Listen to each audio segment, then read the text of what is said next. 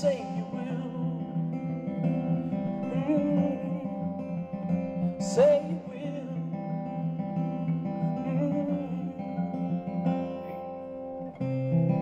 Together can never be close enough for me to feel like I'm close enough to you. You wear white and I wear out the words I love you.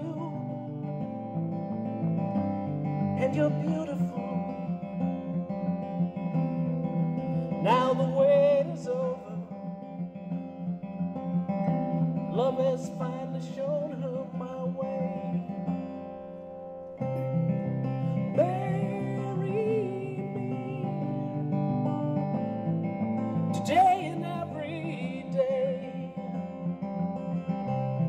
Marry me if I ever get the nerve to say hello in this cafe. All right, everybody. We'd like to just thank everybody for coming. It's a very beautiful night out. We got a very beautiful bride.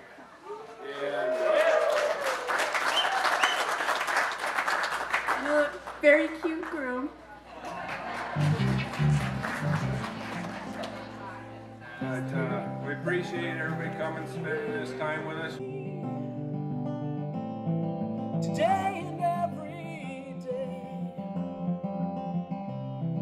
Marry me if I ever get the nerve to say hello in this cafe. Say you will. Say you will.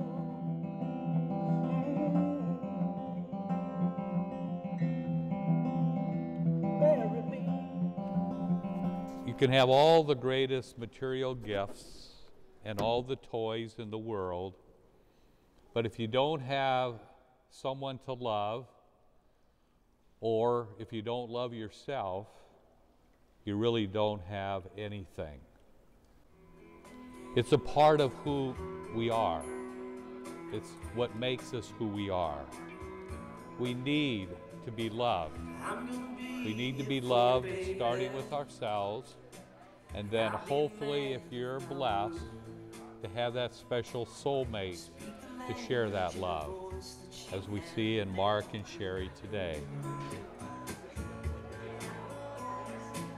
I want to sleep with you forever, and I want to die in your arms. St. Paul reminds you and all of us that when we talk about that kind of love, we're talking about the kind of love that is unconditional, in which you are willing to lay down your life for the other.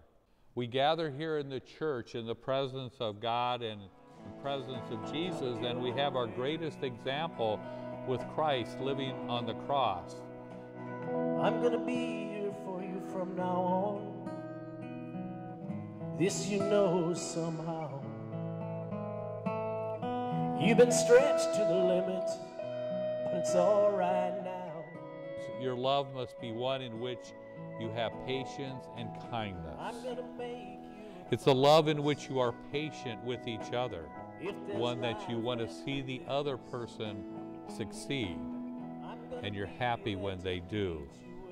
It's a believing in each other, as you do today, hoping and dreaming in a future which will be happy and be there for each other.